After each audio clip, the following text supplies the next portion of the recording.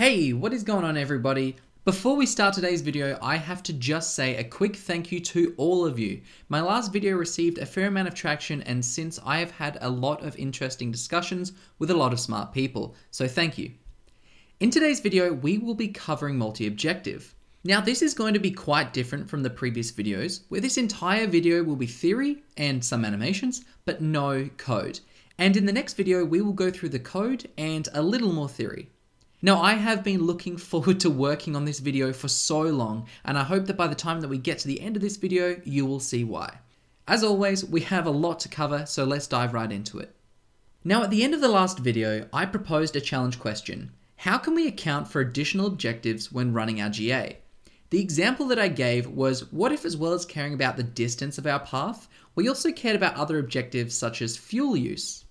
Now, fuel use is a little harder to code into our simulation than I would like, so we are going to swap this out for trip time. So we now have two things that we care about, travel distance and trip time. So let's just think about that for a second before we move on. If our car was always driving the same speed, our speed and distance would have a correlation. In other words, the time taken would always be equal to our distance divided by our speed, regardless of the path that we took. So in this case, we're effectively back to a single objective problem, because adding a constant speed into the mix doesn't give us any new information. But in the real world, this isn't the case, because different roads have different speed limits. So we are going to add speed limits to all of our roads. So how can we account for both distance traveled and time taken? Well, the first solution that you might have thrown out, this was also my first thought, was can't you just add trip time to travel distance, and then that will give you a single value for your fitness and job done? And to that I say, not really. Before I explain further, let's get some numbers up in front of us. So let's look at an extremely reduced problem where we have two towns and there's two paths between them, where each path is representing a solution to our problem. As a quick reminder, our distance here is in pixels. So as to not get any hate mail sent to my house due to metric versus imperial, let's also state the speed limits of our roads in pixels per second. Awesome, so let's say for a moment that we are only considering distance. Well, in this case, it's quite simple. Path A and path B are equally good, so they would be equally fit, and in turn, they would each have a 50% chance of being selected as a parent during the breeding process. So let's repeat this process only considering trip time. Let's get the speed limits up. Excellent. So for the sake of this example, we are going to ignore all acceleration and just assume that our car is always going the speed limit. So from this, we can work out that path A takes us 8 seconds and path B takes us 24 seconds. So based on time, path A is 3 times as good as path B. Therefore, path A would be 3 times as fit and would have a 75% chance of being selected as a parent, and path B would have a 25% chance. So when caring about distance, both paths are equally good, and when caring about time, path A is 3 times as fit. So what would you expect the fitnesses of each path to be when we take both objectives into account? Obviously path A is better, but how much better is path A compared to path B? 1.25 times? 1.5? 3 times? Well, let's do the math. The combined fitness from path A would be 480 pixels plus 8 seconds, so 488, and the combined fitness for path B would be 480 pixels plus 24 seconds, 504. So when we break that down into probabilities, that would mean that path A has a 50.81% chance of being selected, and path B has a 49.19% chance. So things are a lot closer than we expected. It's almost 50-50, and one of our paths takes a third of the time.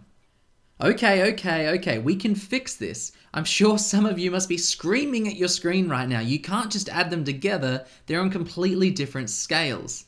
In other words, huge changes in time taken hardly impacts the fitness at all, but having a small change in travel distance does. So I don't know, maybe we could multiply the time taken by some factor to make it similar in scale to our distance. In our example here, we could do this by 20, which will make our longest trip time equal to our longest distance. Now that they are on the same scale, we can add them together. So now that we've done that, let's check their likelihood of being selected. Okay, so it looks like we're getting somewhere. 60% for path A and 40% for path B. So path A is 1.5 times as likely to get selected. But is that even correct? What are we implying when we're multiplying the time to put it on the same scale as distance? Well, we're saying that we care equally about distance traveled and time taken.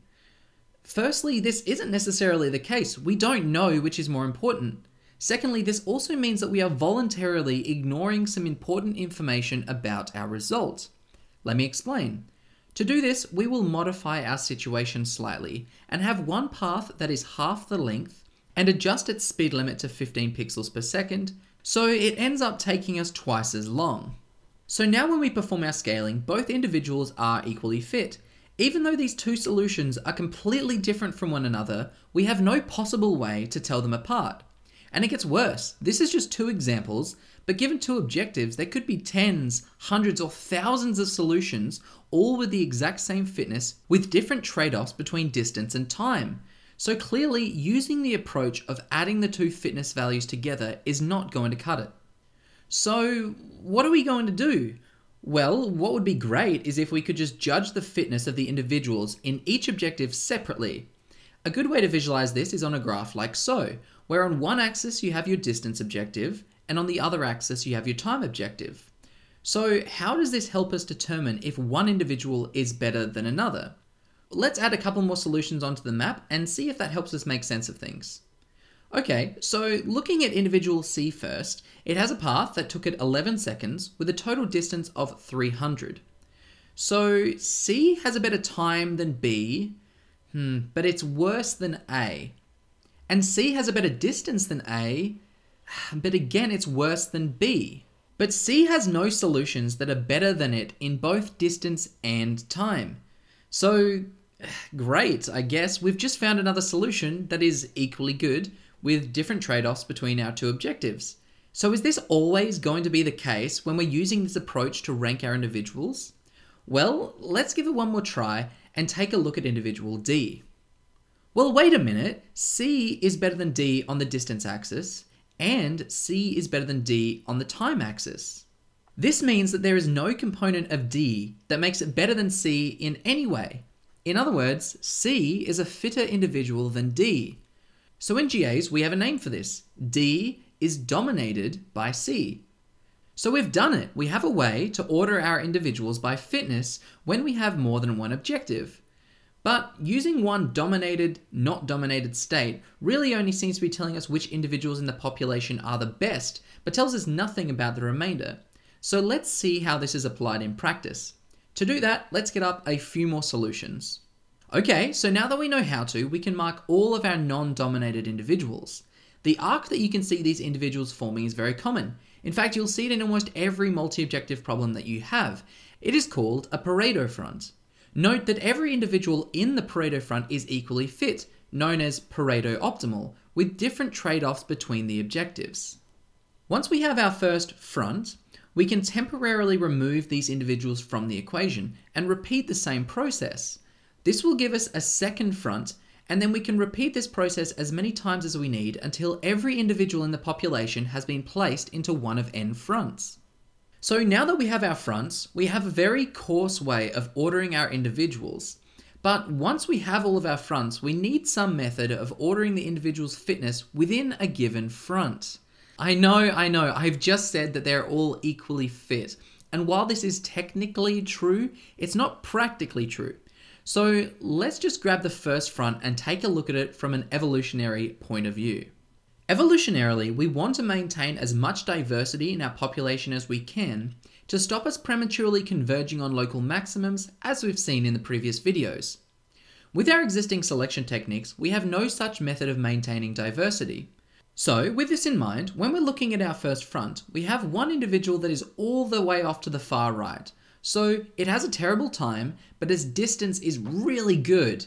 Because there's no other individual that has a better total distance, we probably want to keep this individual in the population, so it should probably have a high fitness.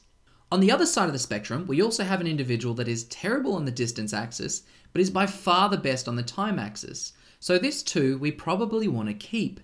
Then how about the remaining three individuals? Well, this one on the left is pretty isolated, so it's offering a unique trade-off that we don't get from any other individual in the front. So it's not quite as good as the two end individuals, but it's still pretty good. Then lastly, we get to the two individuals that are almost touching. So what does the individual on the right offer us that the individual on the left doesn't? A slightly different trade-off between fitness values? So what is it really providing to the population? Well, not much. You can also think of this another way. If all the individuals in the front had an equal chance of being selected, you would be twice as likely to pick one of these two individuals compared to any other individual. This would cause the two individuals to be selected as parents more often, which would lead our population to shift towards these individuals and would likely cause premature convergence. So clearly from this, how bunched up individuals are should have some impact on how likely they are to be selected as parents. What we have just described is known as crowding distance. For each individual in a given Pareto front, we want to check how far it is to both of its immediate neighbours. The larger the distance to the neighbours, the fitter we want this individual to be. That way, when we are performing our selection, we are more likely to pick a more diverse range of individuals, and thus reducing the likelihood of our GA prematurely converging and improving how well our GA performs overall. Remember, the individuals on this front are all technically as fit as one another, so knowing that, we might as well attempt to improve the performance of our GA by intelligently ranking them. So great, we now finally have a method of ordering the individuals in our population by fitness. We can just order them by front ascending and then by crowding distance descending. Now this is one of many ways that we could do this, so if you can think of any other good ways to rank our individuals, please feel free to let me know in the comments below. While we now have a way of ordering our population from best to worst, this still doesn't directly translate into a single fitness value that we can use with our existing selection techniques. As a reminder, we are using two different selection techniques. The first is a binary tournament selection, where we pick two random potential parents from the population, and whichever has the higher fitness is chosen as the parent. As we still have a method of ranking our individuals from best to worst, this selection approach can still be used. Our second method is using the biased roulette wheel. As we don't have a single numerical value representing the probability of selecting an individual, it can no longer be used. Now, there are some ways that we can get around this by using a linear ranking system, which essentially provides a likelihood of being selected, but at that point, the likelihood is no longer correlated directly with the fitness, and it's really no longer a biased roulette wheel. So in this case, we are going to only use the tournament selection moving forwards. So the biggest question of all is, why did we go through all of this work, and what did we really gain out of it? Well, we have just gone from being able to produce a single solution for a given problem to being able to produce a huge variety of results, all with different trade-offs. You can not only go to the client and say, here is your best option, but you can now go and say, I've considered all of the potential trade-offs, here's 10 options that you can pick from. They vary from most time saved to shortest distance. Isn't that incredible? Keep in mind, this is only with two objectives. This process can be extended to many more objectives, giving you additional trade-offs that would have been impossibly hard to find otherwise. Okay, so hopefully I've been able to convince you of how useful it can be to use multi-objective GAs. I hope that you've liked this theory-only style of video. If you did, please let me know in the comments. If you guys like them, I will be considering doing a lot more of them as we move forwards. But for today, that is it, and the challenge question today is going to be a hard one. How does going multi-objective impact our convergence checks? Here is a small hint for you. We start out with a population like so, all spread over the solution space, and there are some individuals along the first Pareto front. However, there aren't many, and they're quite sparsely spread out. But as these individuals are chosen more often to breed, we will find more and more individuals will be approaching this line, until at one point almost all of our individuals will be along this front. But having the individuals along our first front doesn't necessarily mean that the solution is no longer getting better, as the entire front could be moving towards the lower left, improving over time.